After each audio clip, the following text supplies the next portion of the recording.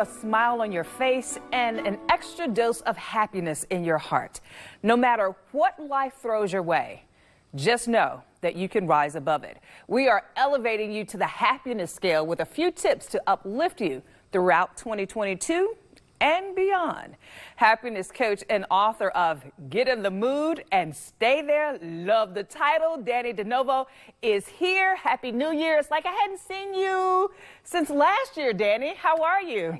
I'm wonderful. Happy New Year. Yes. So, Dannie, let's just jump into it because I know New Year's resolutions are still top of mind for a lot of people, or goals. A lot of people have, dropped resolutions and are trending towards goals. But if we want to stay happy and make sure that that happiness scale stays on 10 and beyond, what do we need to do to start? Well, we need to stop making it hard. What's a better goal than to be happy for the year? So I have some tricks and some tips to help make it really easy for you. Okay, I'm ready. Number one. Okay, the first one is for those techies out there. It's called a heart coherence monitor. You take this little gadget and you clip it on your ear and you just let it dangle there. And then they give you this little app that helps you track your heart rate variability, which is just a fancy way of saying it monitors how well your brain and your heart are communicating throughout the day.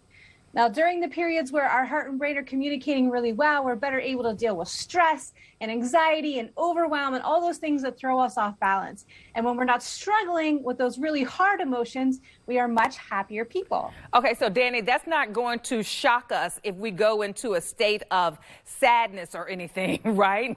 No, it'll just make you more aware of how you're feeling and how that's translating throughout your body throughout the day. Okay, so I have that. And I've also been told throughout my life that sometimes you have to smell the goodness that's around. What does that have to do with our happiness?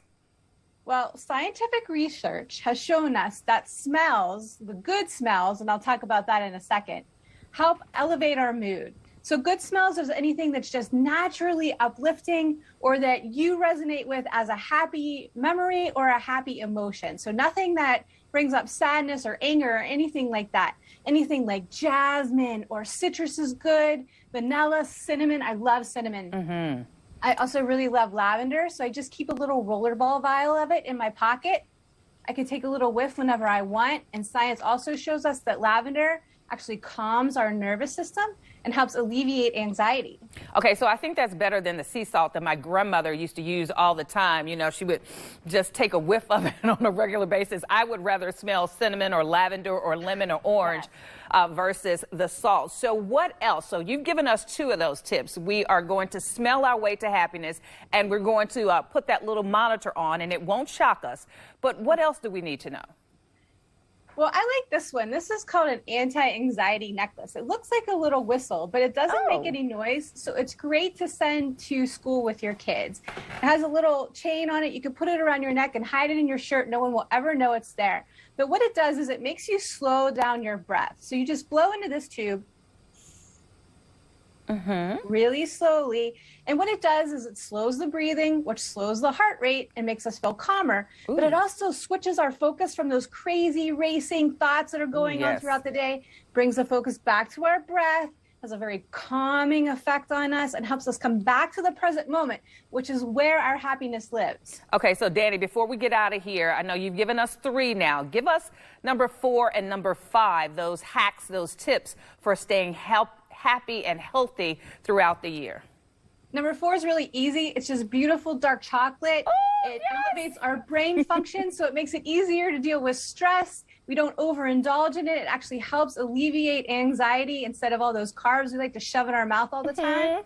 And number 5 are just happiness apps. You can go on Google and just search best happiness apps, try them out for free on a trial basis. They even have gaming built into it, so it's fun and it's a great effective tool for kids. Okay, Dannie, I'm going to put you on the spot here. What is your favorite happiness app? I like Happify. It's actually fun, and you can actually track your happiness throughout the year to see if you're doing better at it. Ooh, okay, so Dannie, I think I'm going to pull out my phone, and that's the one I'm going to download. as we go to break. Yeah, you have no excuse. It's with you all the time now. Yeah. So use it to your benefit. I got it. So I'm about to do it. Dannie de Novo, thank you so very much for joining us and keeping us happy, calm, and healthy in 2022.